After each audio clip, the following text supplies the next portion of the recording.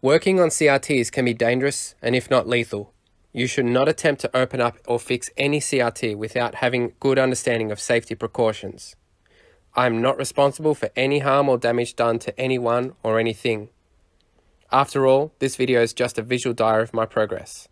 And finally, if you have epilepsy or photosensitivity, I do not recommend you watch this video. In my previous video, I modified a Blowpunkt CRT so that I could switch from RGB to composite when using a G-Scart switcher. My friends are also my biggest critics, and DJ Cal, a respected CRT enthusiast and modder, who's better known for his reproduction Lerva VGA card, was heartbroken seeing me drill into the side of my CRT. So in DJ Cal's honour, I needed to redeem myself for my next CRT by using a no-cut mod. No-cut mods are the gold standard in today's retro gaming community because older mods meant cutting permanent holes out of the console to make way for switches and video ports. But once these modifications were superseded by better products and installs, we were left with consoles looking like Swiss cheese from obsolete and outdated mods. And just to be clear, I'm not necessarily doing a no-cut mod on a CRT because I have future mods in mind. I mean, I evidently don't have any issue with cutting holes into a CRT, but rather this is a challenge for myself and a chance to innovate. The rules for a no-cut mod are simple. Don't cut the plastic casing, you can remove original components in favour of new, and the modification must be reversible. My candidate for this mod came in the form of a Sony KV-14VM5G AS. It's a 14-inch VCR combo that has composite video and mono audio. I just love these combo units and their perfect marriage of two obsolete technologies. I always use an expendable VHS when testing a VCR, just in case it chews the tape. And it looks like the making of Braveheart will get to live to see another day. Dave from the EEV blog did an RGB mod on the same model Trinitron, and his video made my job a lot easier by mapping out the RGB and fast blanking inputs. For this mod to work, there needs to be analog RGB inputs on the video chip, or better known as the jungle chip. An RGB mod can technically be carried out at the neck of the CRT, but you'll lose any adjustments that the jungle chip performs, such as brightness and contrast. And unless it's done to precision, you'll risk having poor clamping and black levels. The on-screen display, or OSD for short, is typically generated by a separate MICOM chip that feeds into the jungle chip's RGB signals. When a button is pressed to bring up the OSD, there's a nominal voltage being sent to the fast blanking pin on the jungle chip to switch into RGB. If you're lucky, the RGB inputs might be unpopulated, which leaves them free to use without needing to mux the RGB signal. This TV has two video chips, and the first chip is buried under the VCR unit, and luckily the second chip was located on this removable board. The amplified RGB output from the jungle chip completely bypasses the second video chip's inputs and are delivered straight to the pre-driver transistors. And on the second video chip, there's unpopulated RGB inputs that terminate to ground with SMD caps. So these pins are what I'll be tapping into. This also means that the OSD should display when in RGB video mode. The example RGB circuit in the video chip's datasheet shows typical 75 ohm termination followed by a 0.1 microfarad capacitor for AC coupling to filter DC noise. As this chip needs to receive RGB video at peak-to-peak 700 millivolts, I didn't need to amplify or attenuate the RGB lines, because this is what's already output from the retro game console. Fast commutate is the fast blanking pin, and it needs at least 1 volt to switch into RGB. This set only has a single set of AV inputs on the front, which has me covered for sync and audio, as well as grounds using the shield of the RCA ports. I just needed a port that could carry at least 3 more signals for red, green and blue. The auxiliary jack looked like the perfect candidate if it was wired with standard left, right and ground connections. However, when I plugged in an auxiliary cable, it proved it wasn't going to be so simple. Pins 1 and 2 respectively were ground and audio, but the third pin was for muting the external speakers by physically disconnecting the right audio pin from the jack, which only left me with 2 signals when inserted. So I measured up a replacement port that would perfectly fit in the space of the old connector.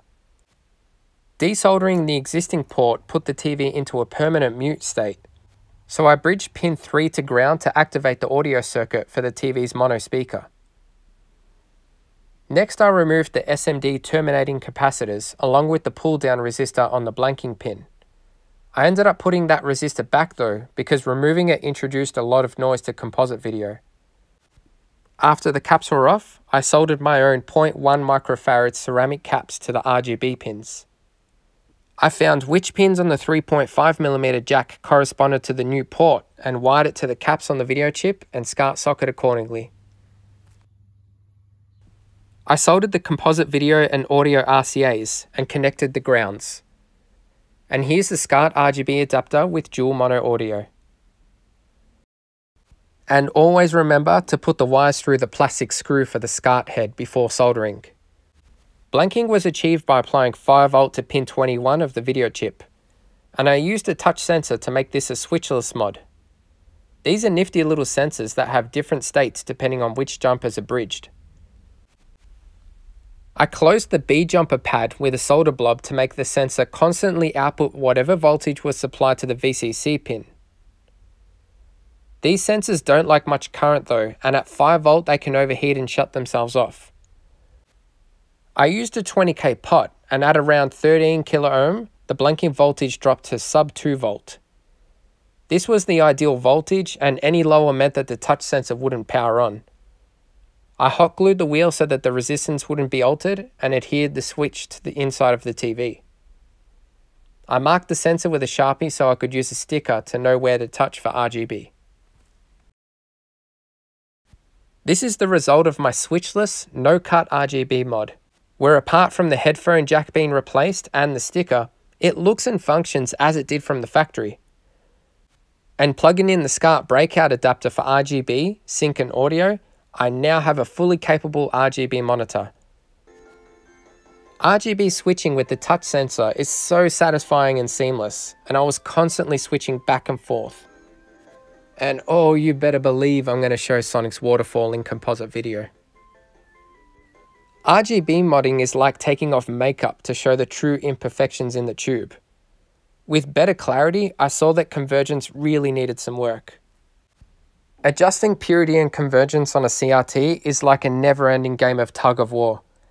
Each of the rings around the neck of the CRT adjust the magnetism and direction of the electron beams. You spin the rings or pairs of rings around to try and align the RGB phosphors as close as possible on the X and Y axis, while alternating through different convergence test patterns in the 240p test suite. I find it's best to prioritize the convergence in the center of the screen because the corners can be fixed later. This can also be a dangerous process. So like I always say, this is not a tutorial.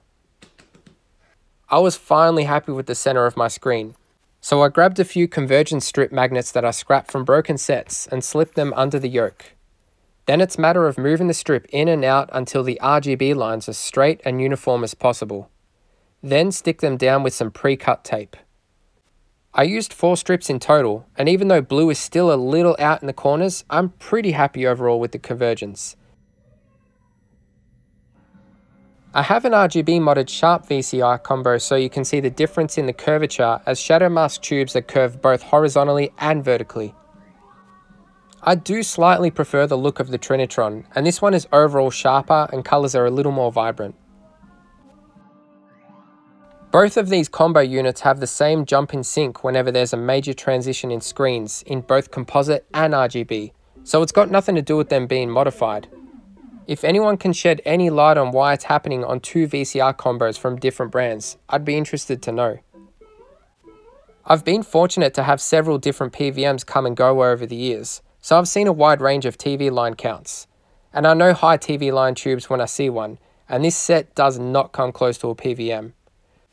Don't get me wrong, the picture is still really nice, but Scanlines just aren't pronounced with a low TV line tube. Let's compare to a PVM 14L5 with 800 TV lines, which for a 14-inch tube is razor sharp. 800 TV lines means that there's 800 distinguishable red, green and blue phosphors running at a horizontal width that's equal to the height of the monitor. I know there's test patterns for these kinds of things, but I want to try something different, so hear me out. I'm going to solve for X because we know that the TV line count on the PVM is 800, so theoretically I can use an identical image to calculate the line count for the consumer Trinitron. With Mario against a black background and in the middle of the screen where convergence should be optimal, I count 39 red phosphors in the second line of Mario's hat on the 14L5. And on the VCR combo, I see about 19 lines. So if we simply divide 19 by 39 to give a factor of 49%, we can estimate the consumer set to have approximately 390 TV lines. All in all, this was a fun mod, and it was a chance to innovate and redeem some respect from the no-cut crew. I don't think that a no-cut method is necessarily the way to go for a CRT, because you need to make a separate dongle for the Scart port. And if that's ever damaged or lost, well, you'll have to remember the pinout and how it was wired. But having a touch sensor to toggle functions is definitely something I'll look at doing again in the future. Thanks all for watching, and happy gaming.